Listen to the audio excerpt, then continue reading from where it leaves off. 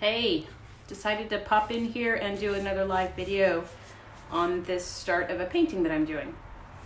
As probably a lot of you know, I'm an encaustic artist. This is Patricia Baldwin Sugarbrooke at the Encaustic Castle. And the way I start paintings more often than not is with an underpainting. And I've been outside pulling weeds and playing in the garden.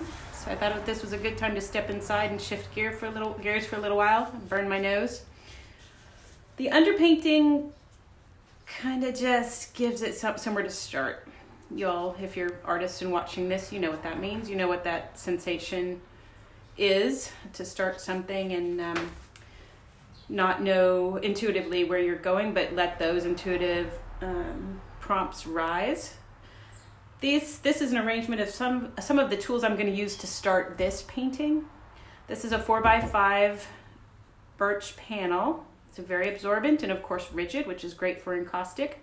I'm using all my underlayment, this start foundation painting, are all absorbent materials. In other words, they'll still leave the absorbency in this wood that the encaustic needs in order to adhere. And yeah, I'm just gonna get started and play with it, and hopefully every day that I come to studio to work on this, I'll remember to turn this on and I'll share it with you as I proceed. I have an idea of, in terms of technique, where I want to go with this. It's somewhere new that I haven't experimented with the play of materials before in this way. So whether I end there successfully or not will play out over time. I may, as often is the case, take a turn in the road, take a fork in the road and end up in a completely different place. But that's why I'm doing this. It's like, why not now? The time is now. I'll go share this. What the heck? So here I am. I probably won't talk through this too much except to explain what materials I'm using. But for the next 5-10 minutes, I'm just going to show you how I would lay down my first intuitive response to the board and get this going. I apologize for my tripod leg in this screen. If somebody is really good with all these tools and stuff and wants to tell me how to better set up my tripod, I'm all for it, but I could not figure out how to get the leg out of the screen. I need to hang it above me. There we go.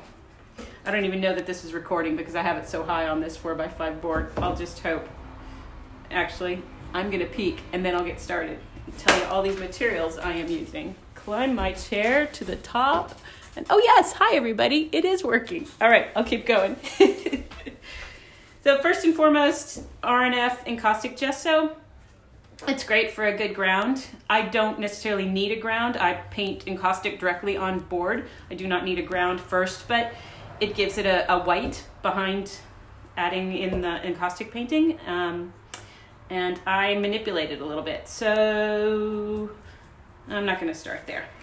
I'll put it aside for a moment, come back to that. These pots, yogurt cups I have going, are milk paint. I've really enjoyed using this material. It's a limestone based material, so there's an absorbency in it. It's got that lime going on. This particular one I've had forever. I don't even know where I got it, but there you go. Old-fashioned milk paint. So that's what I'm using here. I oftentimes will just start with 3 colors because I'm not going in any direction. They may or may not show through at the end of time, at the end of the painting or not. It's just, obviously this is what I have. I don't have all kinds of milk paint, just these 3 colors and a white. But they'll feed the painting. And then in addition, whatever I can get my hands on to mark make. Good old pencil, love, love, love. My charcoals, what are those called? Derwent's XLs, yeah. Another great graphite pencil. This is graphite, yeah, it's graphite and it's water soluble. So when I come in with the wet materials, it will bleed into it. These are Derwent ink tints, which are beautiful on the surface of a board too. I use them as if a crayon, but if you're not familiar with them, they can be painted with. Use a little water and they paint, and it's a permanent, it's an ink. And then charcoals. So that's what I've selected from all my stuff, and I'm just gonna begin.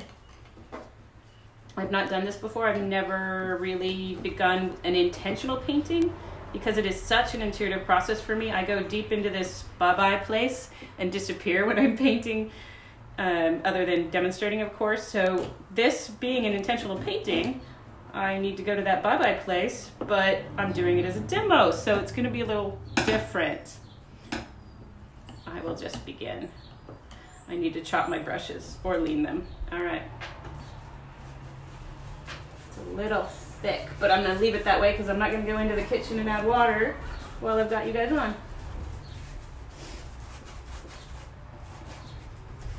Love that color. Yellow is one of my favorite. Of course, this is gold yellow, but you all get the idea.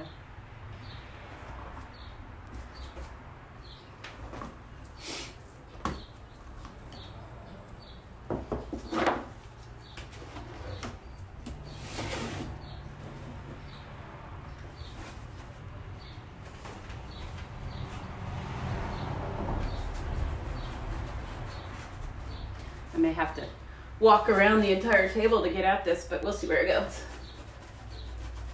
I do that when I'm working with the encaustic. I don't think my palettes are in view, but I've got 2 palettes at the end of the table, so I'm constantly moving around the entire table when I am using the encaustic, so it might have to happen here as well, but maybe I'll just throw it. Respond. I'm not sure I like this red at all. Very true brick color. Let's make mud out of it. All right. Well, if you're not liking it, I'm putting a lot down.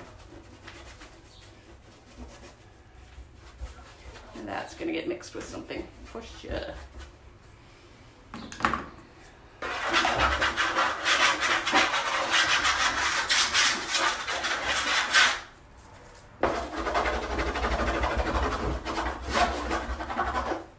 I know none of this is new to any of you, and it's not meant as an instructional as much as something else to train your eyes to and hang out with for a little while. So I'm glad you're along. Share my space. Try myself at, like I said, doing this intuitive painting that happens so much in solitary, but yeah, now has an audience.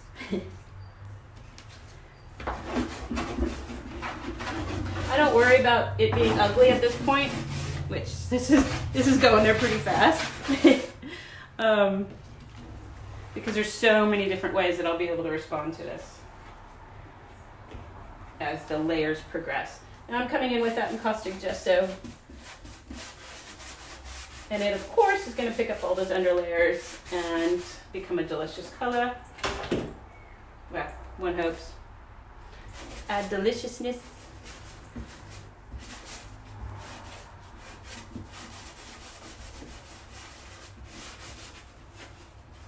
That red's going to be a lot better with white in there. Inexpensive foam brush is just fine for this process. I don't get crazy with my brushes that are going to need to be washed or cleaned. I put this actually in a used rubber glove and just let it hang out until I use it again. And then when it wears out, it'll go bye-bye. I don't wash these all out.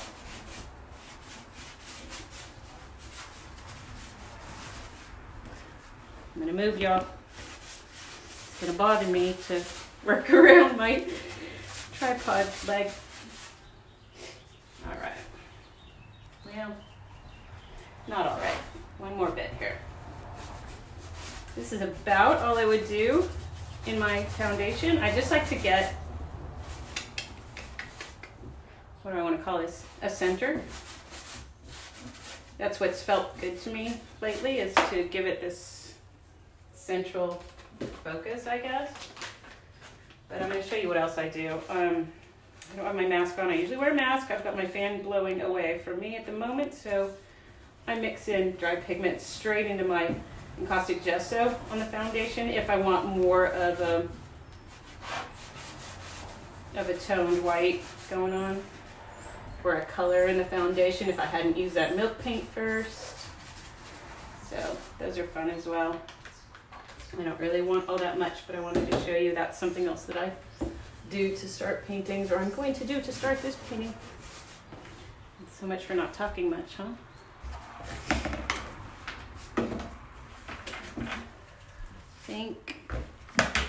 I think I want some charcoal.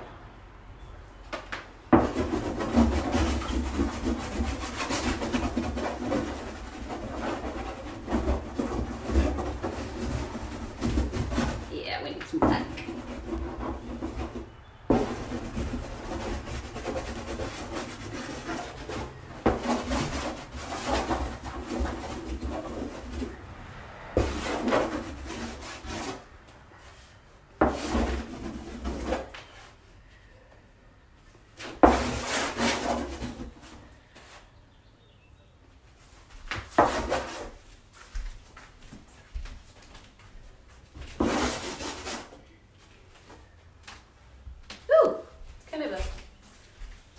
It's an interesting mess at this point. I don't feel so ugly about it as I did on my first run layer. This is that same Derwent XL in white charcoal.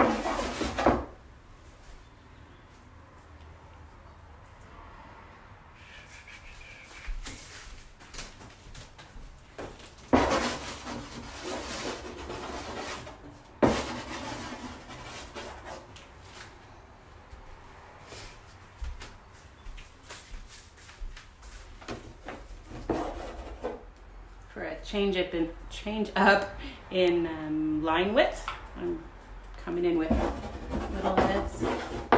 Again, there's a very, very, very good chance that none of this will show when I'm done with the painting, but there's something to be said for starting strong in anything, and that's true of a painting as well. So if I really resonate with the emotional response to this first layer, I'm going to stand a better chance of loving it at every stage of the game. There'll be struggles, but I'll love it so much that, you know, continuation will be much more possible than if I'd left it at that point where I looked at it a few layers ago and thought, oh my God, that is so ugly. If I left it there, it would be really hard for me to continue processing delight and anticipation through the process if I'd gone into it, kept going into it with that, ew, it's so ugly starting layer. So again, something to be said for starting strong, or at least liking it. All right, I'm gonna leave it at that, let it dry, go back outside and play with my doggy Quinn, and I will come at you guys, I was gonna say tomorrow, but hopefully my husband's coming home, so maybe in a few days. Next time I'm here is when I'll come at you. Thanks for coming along. Patricia Baldwin Sakerberg from the Encaustic Castle. Over and out, everybody. Sorry if you asked any questions while watching. I'm not watching my screen, so I couldn't answer anything. But I'll be back at you. Thanks for being here.